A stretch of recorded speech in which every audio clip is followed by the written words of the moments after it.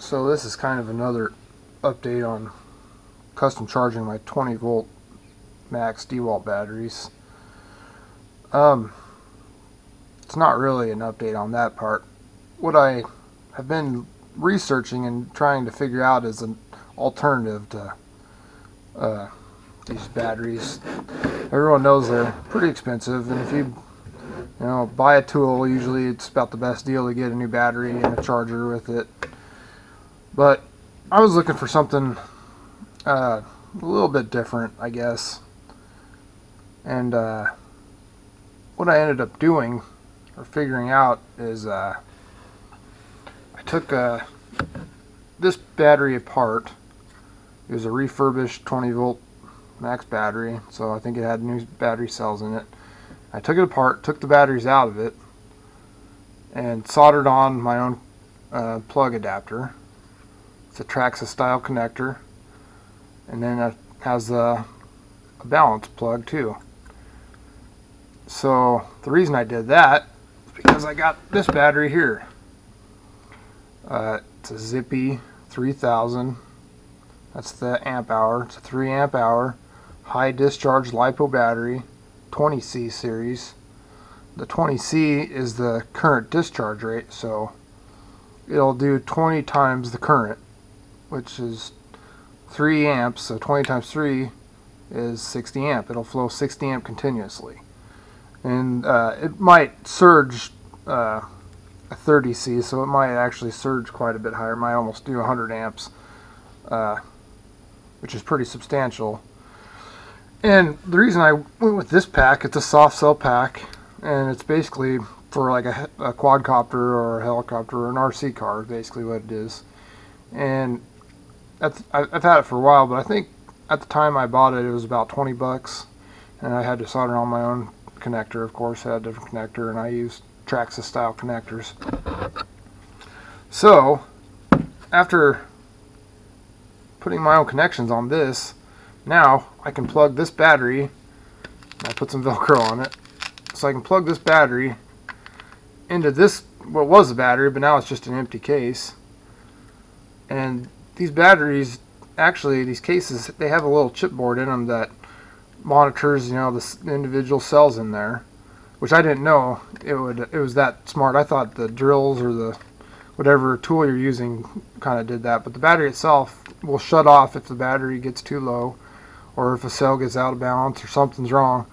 So originally I figured I would just plug it in just with the one connector, but after trying that, it wouldn't work. So right now, even though it's plugged in, to get the full voltage, it won't work,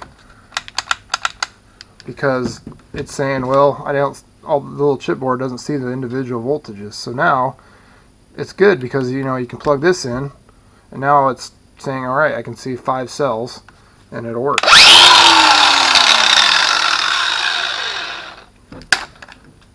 The good part is that you don't want to over discharge these batteries like the DeWalt batteries.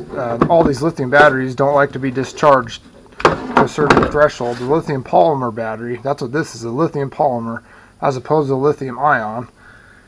The lithium polymer, they're usually rated not to go below 3 volts per cell, where lithium ion might be a little bit less than that. It kind of depends on the manufacturer's rating.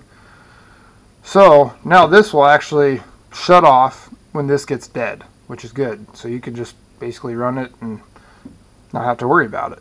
And originally I had just figured I would put my voltage indicator on it, and this will beep when it gets to a certain point, so I figured that was good enough for me. But this is even better because it's almost dummy proof now.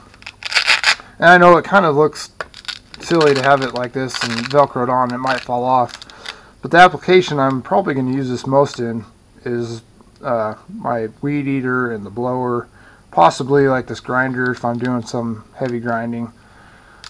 And the main advantage of this battery is that it will do a lot of current, a lot of amperage, as opposed to these other batteries. I'm sure they will flow pretty close to the same, but I know from experience these batteries will flow really, really well.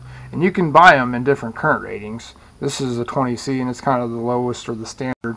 You can get them 30, 40, 50C, and that just means, you know, they discharge a lot quicker.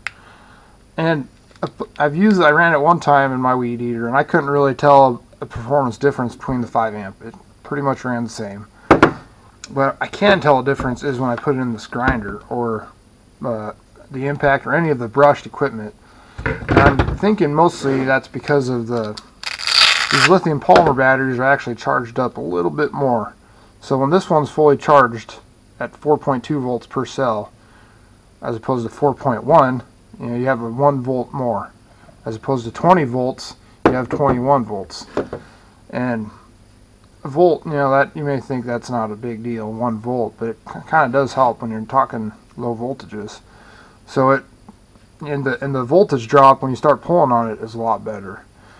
This old 3 amp pack I've had a long time. It worked really good, and it's starting. You can start to tell it's getting old, but you can tell the performance drop a lot quicker when you're grinding stuff or using the impact. You know, when it starts to get, you know, discharged, you can really tell the difference. Where this, you probably won't be able to tell the difference. It'll run, you know, so much better, and that's part of it because it's new. But I have done a current test to try to see how many amps these will pull, and to my surprise, this 5 amp pack, you know, was pretty close to this, and I got this one to pull a few more amps, and I was basically trying to stall out the grinder when I was doing it, just really working it hard. And you can tell by listening to the grinder with this battery, it likes it, and you know, it's running better. It has more voltage, so that's part of why it helps, you know, add extra voltage. So the other thing is that, you know, this is only a 3 amp pack, so this 5 amp one should last longer according to, you know, the numbers. I haven't put them head to head yet, but according to, you know, charging this 5 amp pack, it's actually about a 5 amp, and this is, you know, pretty close, if not more than a 3 amp. They usually are. But the other thing is that I ended up getting 2 of them because they're so cheap. So for 40 bucks, now it's a little bit clunky, but I can put them on the bottom together, and I have a parallel connector. I can hook them up together, so now it's like one big pack. And so now I just made a 6 amp pack, and so now you'll get, you know, should get more runtime if you're after the runtime. Of course, I can only plug in one balance port, but that should be good enough because these batteries are identical and should be cell matched and pretty close to the same. So you may be asking yourself, well, why don't DeWalt and all the manufacturers use these packs, these lithium polymer packs? As you can see, it's a 5 cell, but there's not a round cell like the 18650s that were in these other packs. And the reason they probably don't use them the most is because these are kind of like a grenade. They're pretty dangerous. If you fully charge one and hit it with the hammer or puncture it somehow, it could potentially be a huge fireball. And the same with these packs too. They're lithium as well.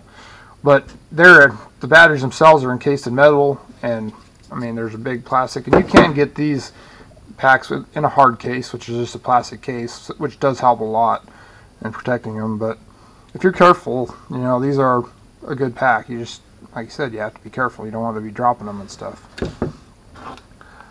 Now, it was kind of a waste to take this battery apart because it was a brand new refurbished battery. But the only way I could justify doing it is I ended up getting one of these power banks. These they come as an empty shell, so I'm gonna break it. But what these power banks are is so you can charge your cell phone. You can plug in whatever USB powered device you'd like to power, and it's got a little indicator if it's charged. But here's what it looks like on the inside. So here's the batteries themselves that came out of this battery. They're Samsung 18650s 13B, which I think the 13 stands for the amp hour, 1.3, and I think I even charged this one up and measured it and wrote down it's 1291, so that's really close to what the manufacturer rating is. And so that's one perk.